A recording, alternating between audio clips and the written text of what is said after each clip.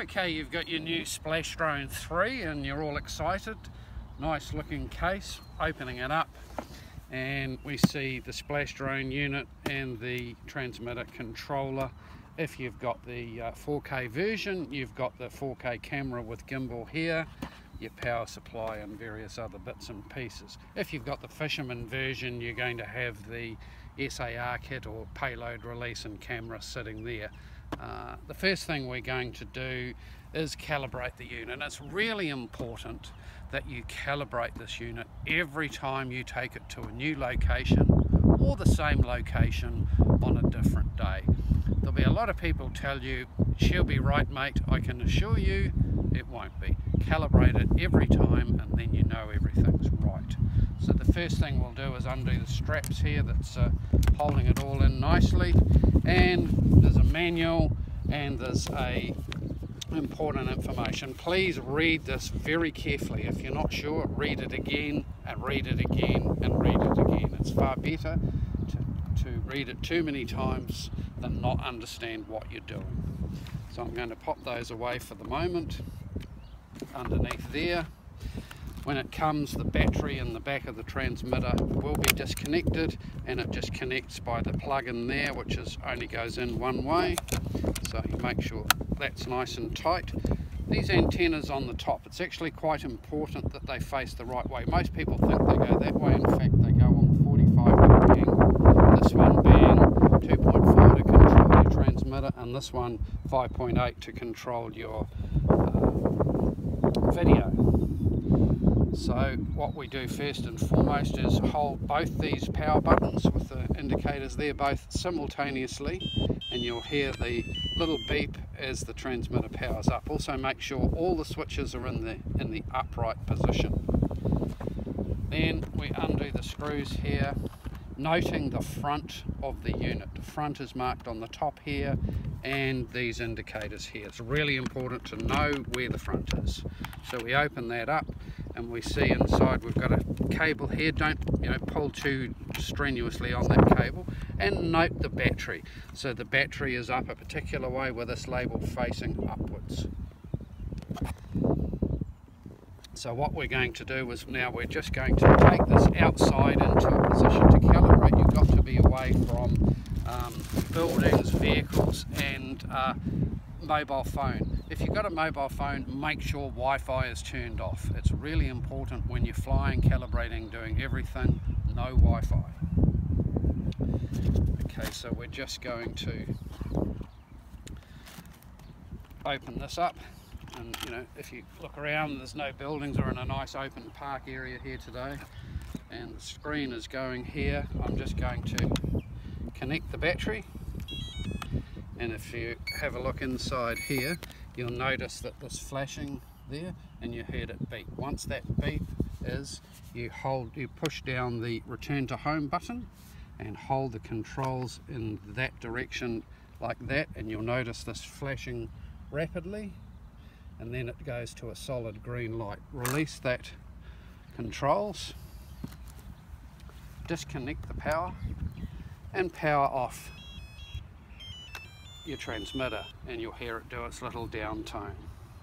Okay, so that is the accelerometer calibration.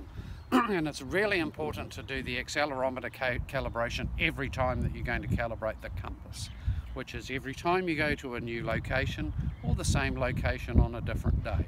So if you pop this in your vehicle, you've probably got speakers and all sorts of magnetic influence. Once you pop it in a car, if you're going to fly it again, it needs to be recalibrated.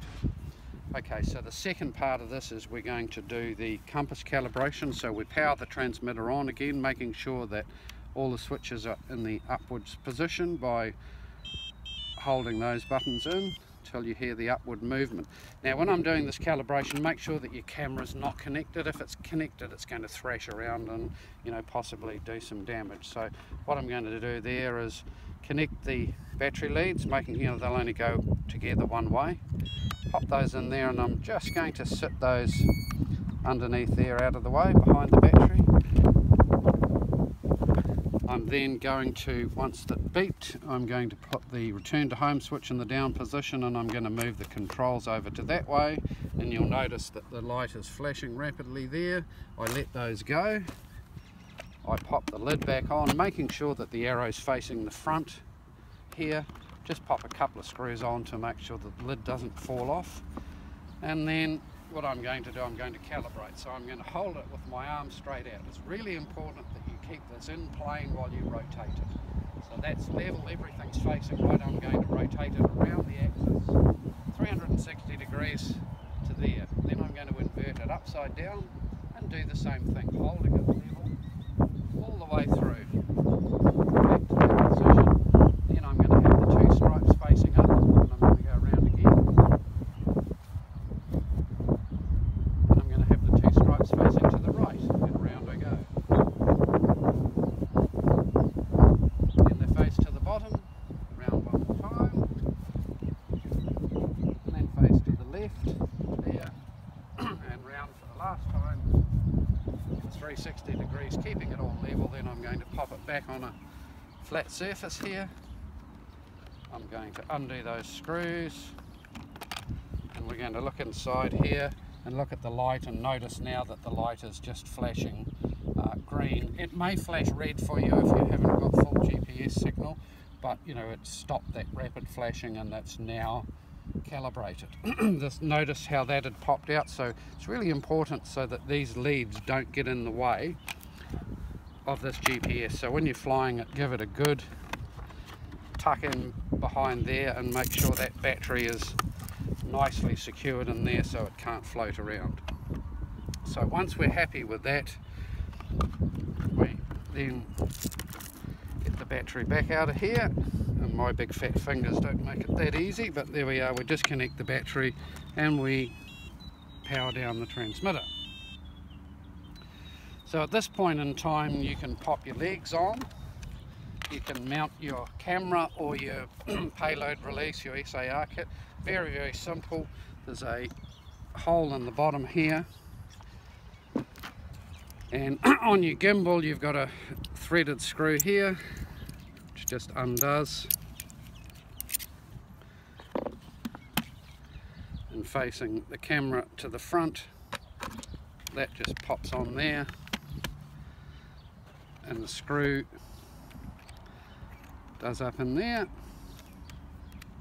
I'm not going to do that all the way up, and this connector lines up, and you'll notice that there's a little slot in the plug, and there's a matching one inside here. Usually they're marked with a little bit of orange. This one doesn't seem to be, but you'll notice right about there there's a, so that plug will only go on one way. When you're putting this on, clearly you'd need to put the legs on first so this camera doesn't get damaged. But for this exercise we actually don't need to have it attached. And again, just disconnects the same way.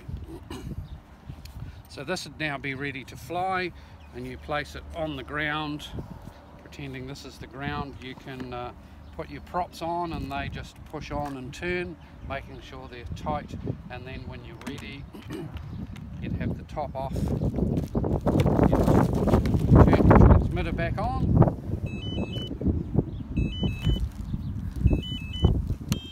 and it was beeping like that because the switch was in the downward position. So anytime there's an unusual beeping, that's a warning. So once everything's going there, we then hook that back up, tuck that down, and now we need to wait to make sure, before it's ready to fly, have to make sure that we've got suitable number of satellites. Now this can vary depending on where you are at the time of day. So you can have 15 satellites one minute and 10 the next. So you've got to make sure that you've got a reasonably constant amount of satellites before you fly. Now on there we're seeing at the moment there's 11 satellites, so that's going to be enough to engage the motors. So to engage the motors, holding both sticks to the inside, and that arms them. and holding them both to the outside will disarm the motors. So in GPS mode, if there's not enough satellites, the motors won't arm. If you decide you want to fly it in full manual mode, which is ATI mode, you can flick the switch all the way down to the bottom and those motors will arm whether or not there's GPS. So, you know, just make sure that you've got that switch in the right mode in the middle of the smart mode, so carefully you don't and then you've got your video preview switch here. So I'm just going to power this off right now. I'm going to always disconnect your battery first and your transmitter last. So transmitter is always on first,